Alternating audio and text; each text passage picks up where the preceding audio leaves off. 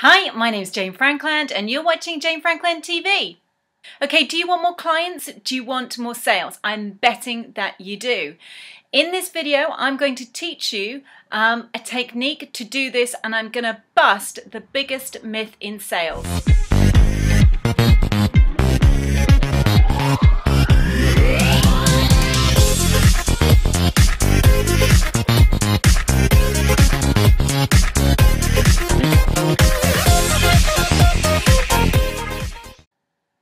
People buy from people, right?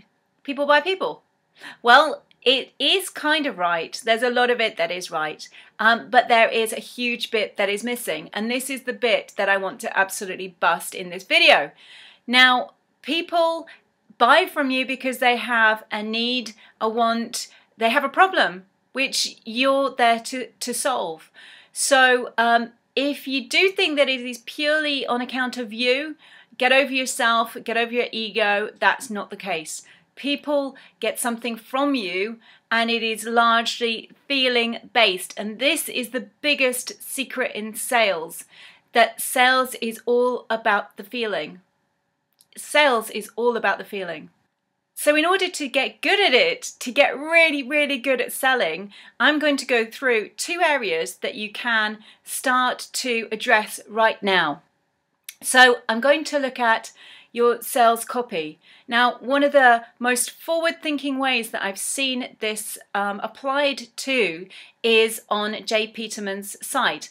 And I'm going to do a big shout out to Ash Amberjay, if that's how you say it, because I was reading her blog and it was fantastic. And she was the one that actually highlighted it to me, and certainly Jay Peterman. Now, the way Jay Peterman actually describes his their products is on account of who you want to become when you are wearing their products. They're a vintage clothing outlet, and if you go and read them, which I definitely would recommend, I'll put a link to it in this video, you'll see exactly what I mean. They write a story, they write how you're going to become, how you're going to feel when you're wearing, or not obtaining, because some of them are, some of them aren't always clothes. It could be a passport holder or something like that. But once you've purchased from them, what that will do to you, how you'll feel, how you will become. So it's a really, really clever way to do that. Now, obviously, you need to know your avatar inside out. So if you're not completely 100% on your avatar, go back to it. So the second area that you can focus on is your sales. And I remember when I first started out in sales, I was in an industry that was really, really new to me. I was in accounting, and having come from a textile design background, I didn't know the first thing about accounting. You can only imagine. So what I had to do was I had to learn all the terminology and the ins and outs of accountancy, and that took time. Now, what I had was an ability to form relationships, to connect with people. I've always been very good at that. And what I kind of slowly figured out was, actually, you don't need all the terminology. You don't need any of that stuff, because at the end of the day, what really matters is the relationships that you have with your clients, and you don't need to be a whiz on whatever subject it is.